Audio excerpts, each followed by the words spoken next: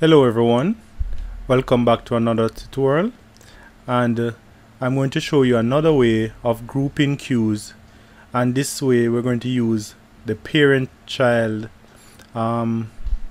method like what we did in the first two tutorials. And this is what we're going to configure. So we're going to have two groups, one for Wi-Fi users and one for guests, and these are the bandwidth limits that is going to be set on the parent queue, and these are what is going to set for each child queue. And similarly, we're going to do the same for guests, but with different bandwidth limit. So let us head over to Winbox and put in this configuration. So this is what we had in the previous previous tutorial. So I'm going to remove them, and we're going to start creating our queues. So the first queue is for Wi-Fi. It was Wi-Fi users we had, so it's a Wi-Fi users.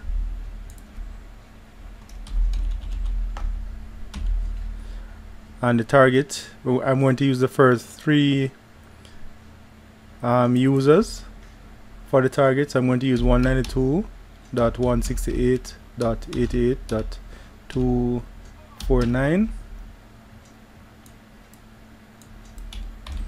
and I'm going to add a next IP 250 and 251, and the limit on this is 512, and the download is 5 megabits.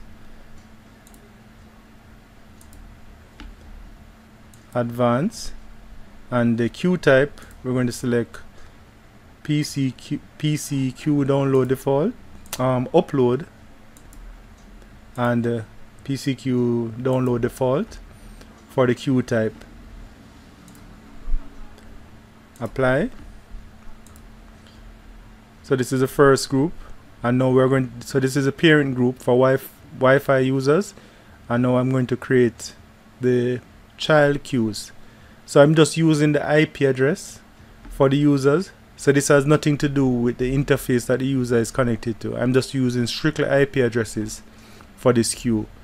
So this can be Wi-Fi users, or maybe users in, this could be the IT users, whatever users it is. I'm just showing you how to group them. So I'm really doing the group based on IP address and not what interface they really connect. So although a user might connect by wireless, say for instance these are the IP address for those wireless users, so you would put them here if that's the case. So I'm going to add some child queues for each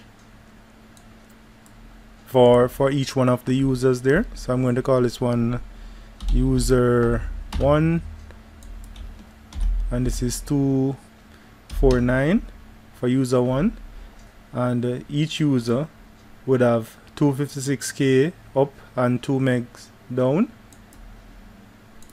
So 256K and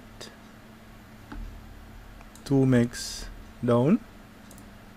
So this is so these are the queues that we're going to create, and the queue type, we're going to use the PCQ upload default, and we're going to use the download default. Apply. And what I'm going to do, I'm just going to make a copy of this queue to make creating these queues much faster. 250 and 251. Alright, you notice the queues are the queues are not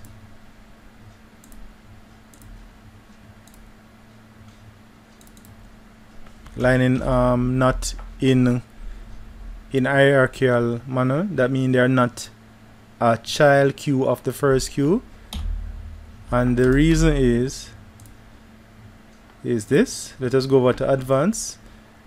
This is what needs to be selected. So we need to choose a parent for the queues, and this is what we need to do for all the users. We're going to choose a parent queue that they're going to be associated with.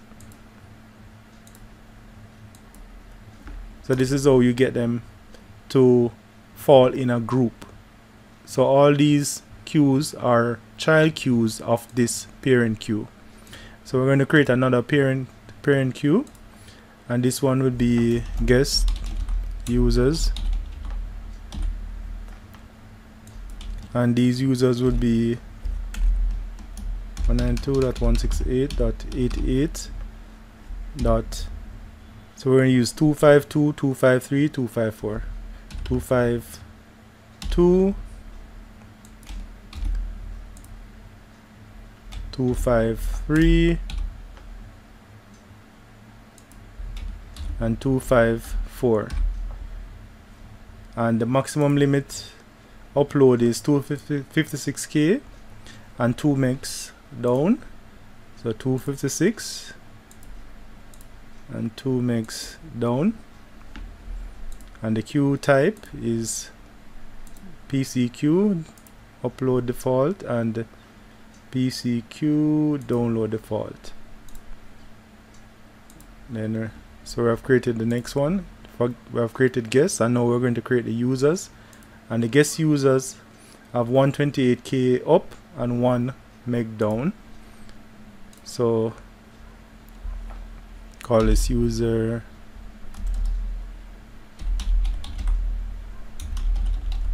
user 1, and the IP address for guest user 1 is 192.168.88.252, and it's 128 and 1 meg. And the queue type upload is the default, so using back the defaults. But what we're going to change is the parent, and the parent for this one will be guest users. So this is a guest user 1. Apply, and I'm just going to make a copy of this user. Guest user 2, and this is 253, and all the other settings remain the same, so I'm not going to change any other setting except the target and the name. Apply, make a next copy. Guest user 3, and this is 254. Okay. Let me expand this so you can see it much better. Alright, so we have created 2 groups of users, one for guests and one for Wi-Fi users, and these are the users that are associated with each. So what if you notice that I've put in the IP address in the target for the parent, because we want to specify the users that we're expecting to be a part of this group. If you're adding additional IP addresses, you need to put the IP address in this group, because all these IP addresses are in the same subnet.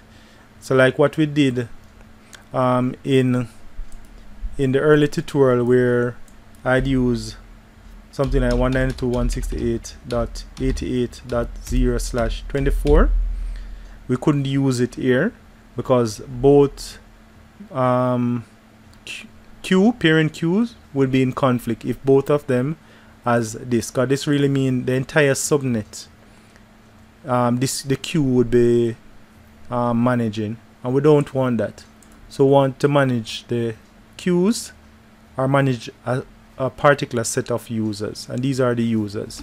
So I'm going to do a download test and let you see the queues in action. Alright, so I've started the downloads, and these are the queue. This is how the queues look in action, and the Wi-Fi user queues, you're seeing all these queues in red. And if you notice, the guest users queue are in yellow, and the reason is because of the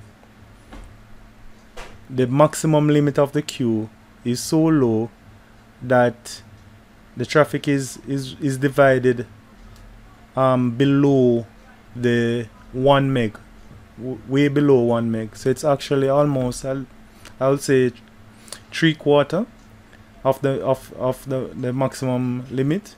So it is in yellow.